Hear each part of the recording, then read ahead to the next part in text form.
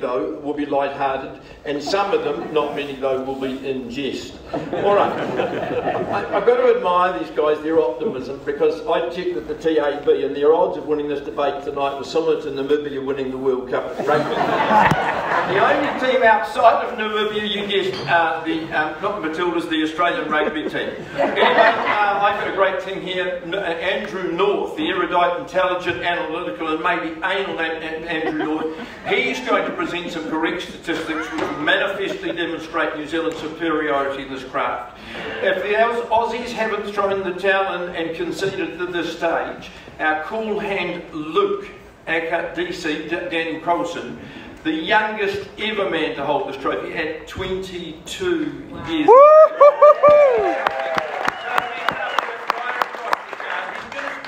About migration, immigration, trans-Tasman movements, their purpose and effect to further open the gap between the two national bodies about as wide as the Tasman Sea itself. Appropriately, my dissertation is going to cover character, the makeup of the respective auctioneering fraternities, the integrity or the distinct lack of it on the side of the table, and the chasm between the respective intellects and communications still. Let's start by examining the history of auctioneering. Auctioneering first came alive in Babylon in 500 BC. Now Babylon, they've taken it literally because when you hear an Australian auctioneer, that's what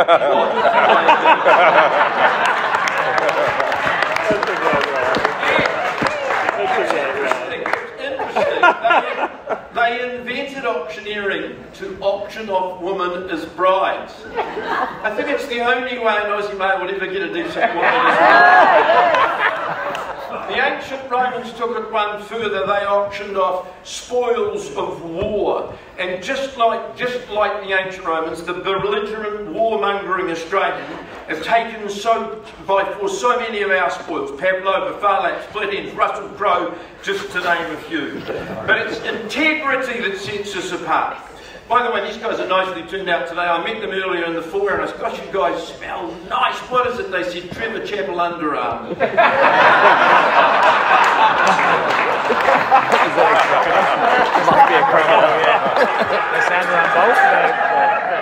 Look, for some pathetic reason, our governing bodies have followed Australia in changing the rules that govern our craft. Changes to the vendor bid have been brought about by the heinous abuse right throughout Australia of that legal right, and that is directly attributable to the criminal DNA universal in all early settlers to Australia. Now, such is the fear that abuse will resurface in Australia, they're limited to 1 and 2 vendor bids. No such restriction, never was a problem with the integrity of the fraternity here. Paddles have abounded in this forum in the last couple of days. Well, the only paddles we've ever had was Sir Richard Hadley, the greatest fast bowler Australasia has ever produced. But for Australia, they're compulsory. I think there's 2 reasons that they're compulsory in most parts of Australia. One was to avoid the plague of phantom bidders, which has blighted the craft in Australia forever. And the second was just to make it possible for the dim auctioneers to identify who was doing what. Now look, it's always seemed to me over my many years at this competition that Australian auctioneers must have started in the trade extremely young. Probably to have at least some idea of what to do once they've started to grow whiskers. And you know, and the reason I say that is by the time they've reached the stage, most of them have grown out of their suits.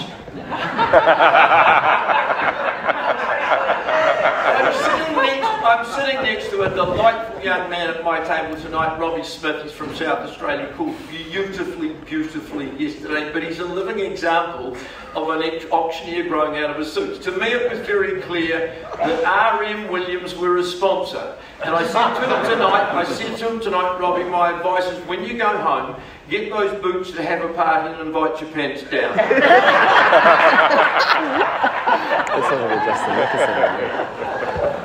And I'm also convinced that the main reason young Aussie blokes choose auctioneering is so they can have a long-legged, short-skirted pencil at their side. Now there's 2 reasons to have these pencils at their sides. Auctioneers themselves, well, they've got no idea with the numbers, and we've seen that over the last couple of years. And secondly, it's just pure, impure indulgence. My final point is language. The use of the King's language which is much more widely spoken, more powerful, more compelling, more persuasive, more romantic and correct than strain. You'll achieve, guys, listen, you will achieve much higher prices. You'll win many more competitions with phrases such as metaphysical metamorphosis than with ridgy-dig, terrific, sandgroper, cockroach, crow eater, or whatever. You see, we are students of etymology, semantics, and lexicology. And I said to Scott Kennedy Green tonight, do you know anything about lexicology? He said, I think it was a shearer I went to school with at high school. Thank goodness I didn't ask the other two because they didn't get that far. I'm going to resume my seat now, but I sincerely hope my noble opponents haven't thrown the towel in before Mrs. North and Coulson have the chance to totally cement the negative case. Thank you.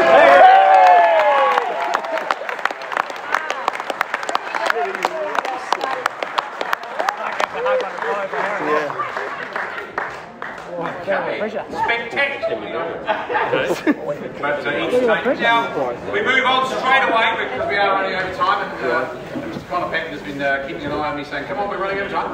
Our first rebuttal auctioneer from the Australian team, he won the Austros in 2015, and when I introduced him to my partner, who is also Asian, she said, his mother must be disappointed in him. And I said, why? Because he chose a career as an auctioneer. And she said, no, just take a look at the state of him. From Victoria, Harry Lee. 3 minutes.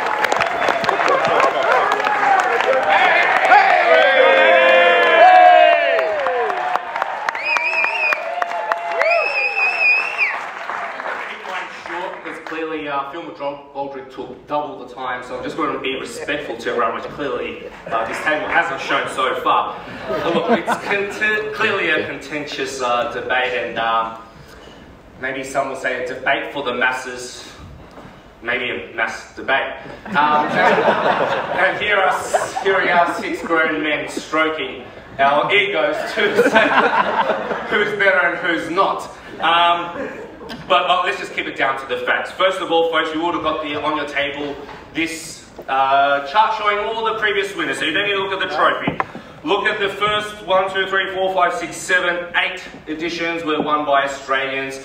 As Smith's Chips will say, the original and the best, and clearly that maintains the right there. And if we look at the last equivalent, say 6 years, 1, 2, 3, 4, 5, 6 years. There's only been 1 New Zealander winner as well. So, so those are the numbers. I know Scott didn't provide the emphasis on that, but it's just okay. So we started it. We're finishing it off at the moment as well. You made some meat in between the sandwich there, but you relied on maybe a couple of standard auctioneers who clearly have, done really well, respectfully. Like, I mean, I think we all admit that they've been amazing in their craft, but. I'll tell you what, some of them are older than probably the people on the face of the notes that you're carrying right now in New Zealand. But let's stick to the facts. Okay. In Australia, so why Australian auctioneers better? In Australia, there's a national clearance rate of 65%. There's a national clearance rate of 56% in New Zealand. Now, yes, that's sometimes to do with the listing agent. Yes. But who coaches the listing agents? Who trains the listing agents? Isn't us, the auctioneers, helping the listing agents to become better listing agents, conditioning the vendor, making sure they're priced right to get them sold. So we do more auctions in quantity and we have a higher clearance rate. So what does that represent? It's not luck, it's actually skill and proof that we do more and better.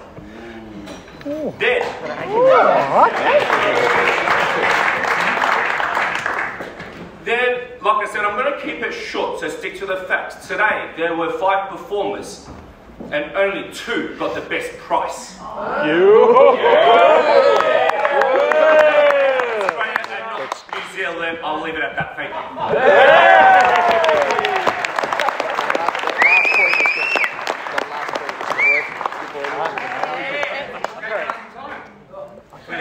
Well done. Well, we won't go down that track. To reply from New Zealand. He's won the Austros twice, in 2014 and again in 2018. Auctioneer and avid tennis player Andrew North. Yay! Never trust a tennis player. To them, love means nothing. Andrew, you've got 3 minutes. Warning bell 2:45. Nothing!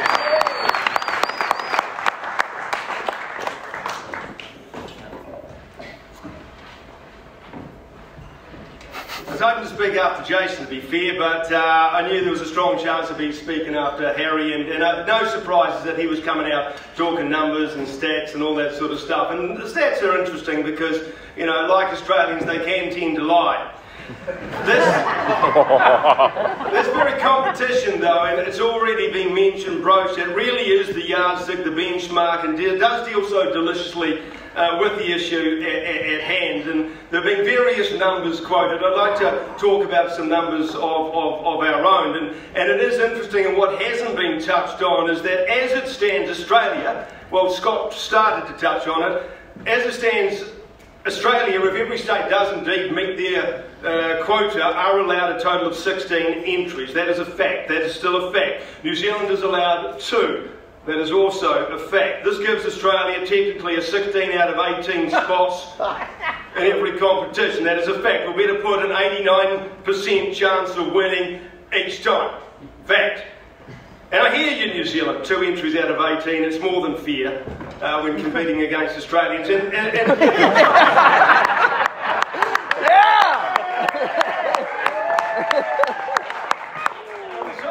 Today would not suggest that you are wrong, but Australia does have the statistical advantage. Harry, I'm sure, will confirm that later.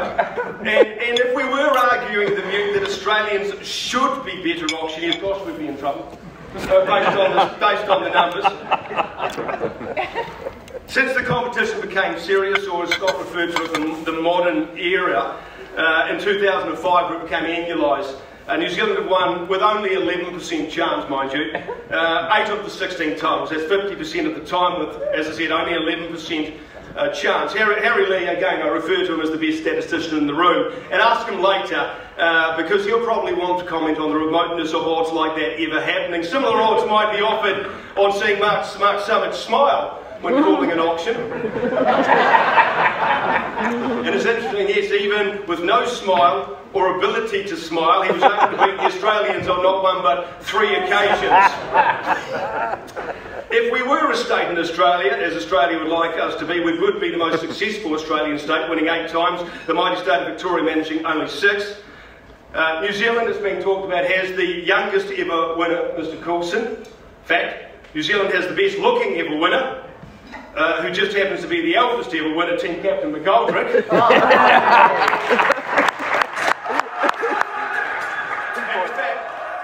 In fact, the last time New Zealand didn't have a New Zealander in the finals was when we made the mistake of sending an Australian to represent us.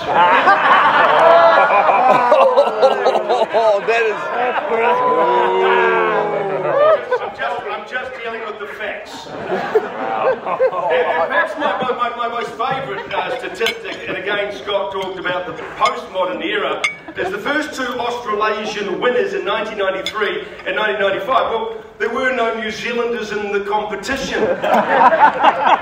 Correct me if I'm wrong, that is an Australian title.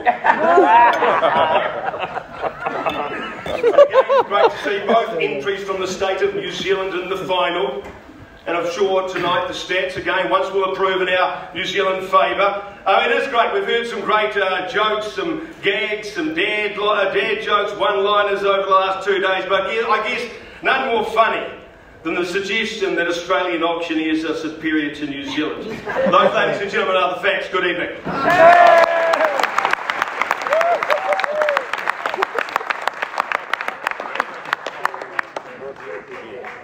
Thank you. Our final competitor, before we will invite the team captains up for a second rebuttal.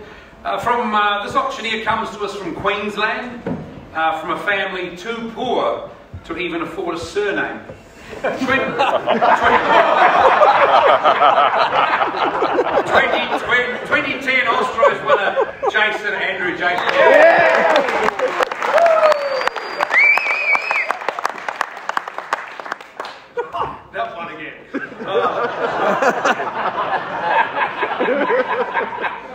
So, I was actually too busy over there counting my frequent flyer points from the years when I used to fly over here to call auctions for Railway Ponsonby because they required an Australian auctioneer. Sorry, but anyway, neither here nor there. That's okay. A thinly veiled argument, Andrew. Very much like your hair, but anyway. This argument reminds me of the argument between the shampoo and the conditioner in your shower. But anyway, here we go. No, honestly, it's a pleasure. I was only saying to my partner earlier on, the two auctioneers who I admire the most, Phil McGoldrick and Andrew North. Phil McGoldrick, the most eloquent, and he certainly demonstrated that again here tonight. The most nauseatingly likeable person was the way I described you, Andrew, so well done. And we're soon to find out why they call him 007 amongst our group as well. I will thank Scott Kennedy Green for his leadership. It's been incredible. The first time that we have met has actually been on stage to discuss, so that's been excellent. But here we go.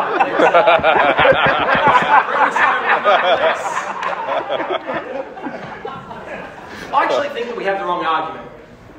I think we have the wrong argument tonight. I think the argument is not whether or not we have the best auctioneers in Australia. I think we're forgetting who the customer is. Who is the customer? Is the customer, if I ask, each and every single person within inside this room, many of whom are auctioneers, the vast majority of us would answer it, that the customer is the vendor, the customer is the business owner, or the customer is the agent. And so, let's focus on that. Let's ask those people who are the best. Interestingly enough, if you went along to an auction this weekend as a potential vendor, and if you saw an agent pass in a property, no bids received, that was a former Australasian auctioneering champion, up against someone who has 10 registered bidders and sells $100,000 above reserve, my question to you is, who would be the vendor's choice? And there's a high degree of likelihood it is not the person who, in these competitions, is the most capable. It is the person who represents the agent who was the best, not necessarily the auctioneer. So we've been looking at the wrong data set. Let's fact check. No, I've still got time. Let's fact check as to who is the best agent, or who has the best agents, not who has the best auctioneers. So Daniel, I searched Pulse, which is our internal data set, and I have found that for the last financial year, which in Australia is July through June, God knows what you do here, but it is 3 out of 10 New Zealand offices are in the top 10. Some amazing offices in there, by the way. 3 out of 15 of our top businesses being multiple office owners, are from New Zealand. And then 1 out of our top 10 agents are from New Zealand. Interesting data set, given that we have 36% market share in New Zealand and 37% market share in terms of just, a bit right there, but anyway, in terms of auctions. But are we arguing the right thing? And when we look at the data very clearly, Australia has the best agents and the best business owners conducting the most amount of auctions, so therefore our auctioneers are getting more reps. And because they are getting more reps, we are represented on this trophy more, and therefore your conversation is done and dusted. Thank you, Phil McGoldrick, for your earlier statements. Andrew, I look forward to hearing your closing remarks too, Daniel, but quite clearly we have the better agents, and so therefore we have the better auctioneers.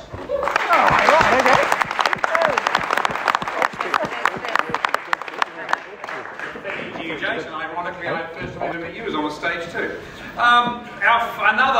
Finally from the New Zealand team, our third competitor from the New Zealand team, from the negative team, is a negative in the moot. Another double winner in both 2012 and 2013, and the youngest ever to win the Austros.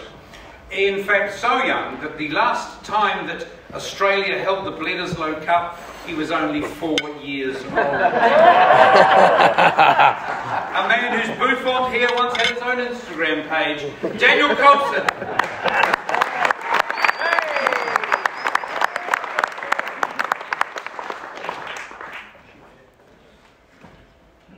Thanks, Tony.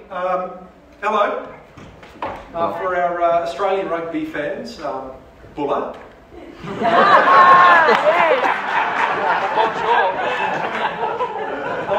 I am proud tonight to be part of the most talked about debate of the week. Connor referenced it earlier. I was in the Uber on the way here, and the Uber driver said to me, he said, are you watching the debate tonight? And I said, I'm actually in it. And I couldn't believe that even the Uber driver had heard about the moot of tonight's debate. There are a number of immediately obvious factors as to why Australian auctioneers are not better than Kiwis, and why you'd expect a Kiwi auctioneer to be better than an Australian. And it's not just the fact that we wear socks when we call auctions. It is much deeper than that. And I don't intend tonight to go down the path of Scott Kennedy Green, which is, if you can't convince them, confuse them. Because he did a bloody good job at that. But if you haven't seen over the past 2 days, New Zealand auctioneers are laser focused in their craft, on the task at hand, where Australian auctioneers can't even count to 10 without talking about sex. And for time immemorial, for the Australians in the room, that means a long time, Australian auctioneers have come to New Zealand to get better. But it is impossible to name one New Zealand auctioneer who has gone to Australia to improve. The likes of Ken Canoe, David Clifton, John Abbott, all names that we know, John Bowring, Robert Topp, they came from Australia, overweight and ordinary. Look at them now! And today they are both in peak physical condition. And not too bad at auctioneering either. Even Australia's most crowned winner, Justin Nickerson, in his lead up to his trilogy of wins, spent more time in New Zealand than he did in Australia. So I think actually, while our count is 8, we could probably call it 11. And the uncomfortable truth is, and this was referenced before by Mr. McGoldrick, is that it's not exclusive to auctioneering. We talk about Russell Crowe and Farlap, the Flat White, and Barnaby Joyce. The fact is that every great Australian is actually a Kiwi. And you might wonder, what qualifies me for such an informed view? And that is, of course, my place of birth in Subiaco. And even back then in the 1990s, my parents took a look around and they saw the dearth of auctioneering quality in Australia. And they thought, there is no way we're going to bring up a future Australasian winner on this side of the Tasman. Jason, you referenced calling auctions for Ray White Ponsonby a few years ago. Unfortunately, all of the Kiwi auctioneers were already in demand, and they had to find an alternative. And Jason spent his time calling auctions for Ray White Ponsonby, and that was, I think, Jason, one of the main contributing factors to your win at the Australasians. So on behalf of the negative team, thank you. Good evening.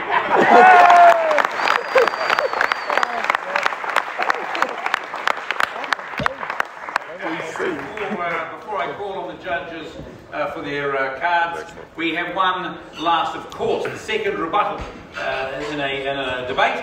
And of course, to do the first brief right of rebuttal, I call upon our illustrious Australian team captain, Scott Kennedy Green, to have a go with that one.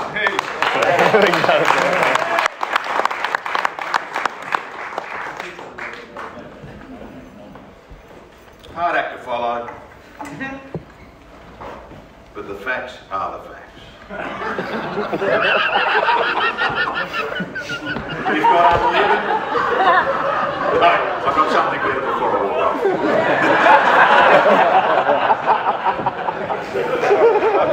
Yeah, let's get moving. Doubles, doubles, singles, triples.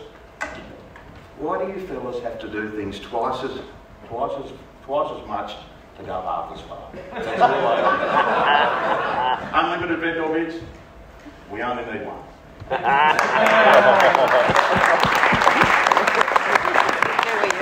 Succinct and to the point. Thank you, Scott. To his final comments, Kiwi team captain Phil McGoldrick.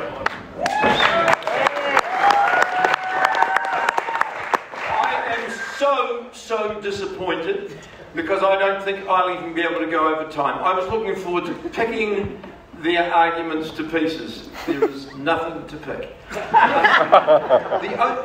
The statistics, the only questionable statistic that was raised tonight was Harry Lee talking about a 65% clearance rate to 56.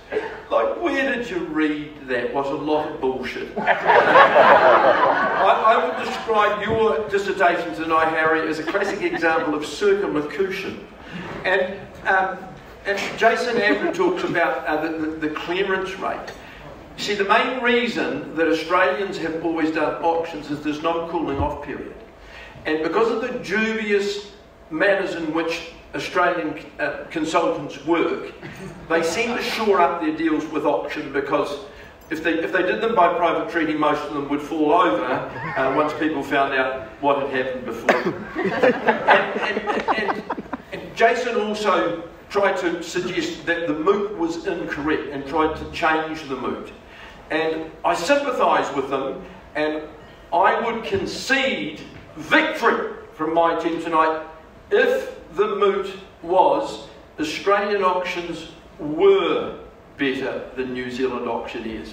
The moot is that Australian auctions are better, and there's absolutely no evidence tonight to have you believe that. So, gentlemen, it's been absolutely outstanding. We're delighted with our win. They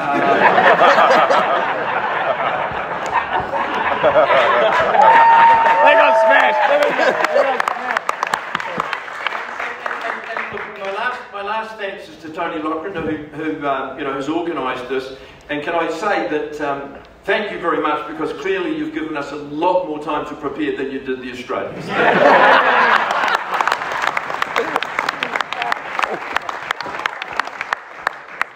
Well done, gentlemen. If I'd like to ask you to remain in your seats, Connor. Yes, sir. Yes, sir. Now, Anna, are you ready? Your judging sheet, thank you. Connor will get the judging sheet from Judge Anna, and we have Jen has her judging sheet that will be handed now to our chartered accountant. I will pad for a moment. I hadn't even thought about this far ahead. While we quickly tally up the numbers, and we will be giving you a result and a winner right now before we, of course, go to the main part of the event tonight. Joe, also like to... Say the one you did last year. I was going to say, was that... No.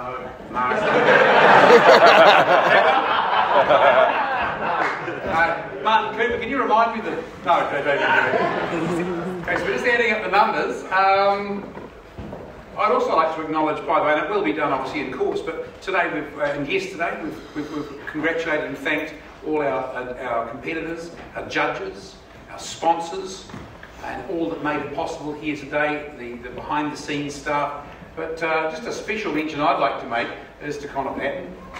Yeah.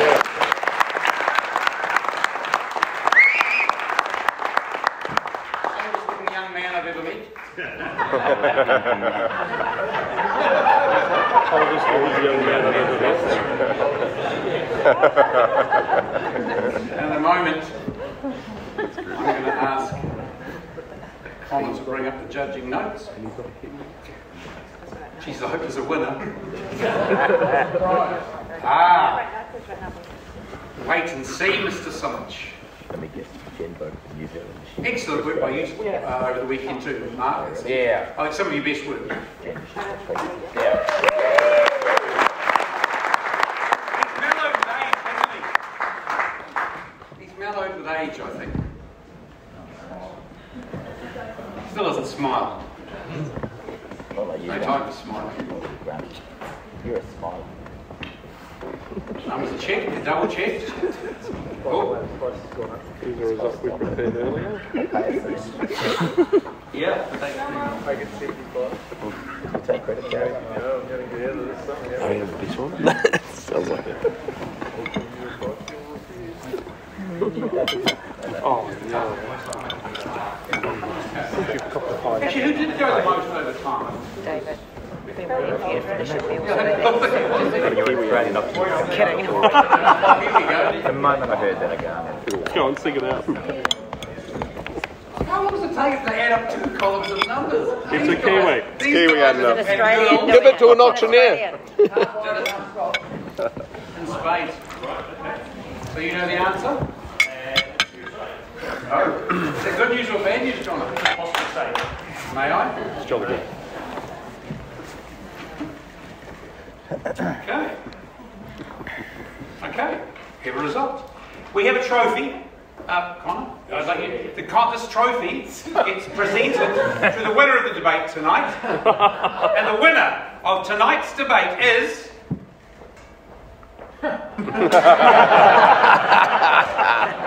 Team Australia!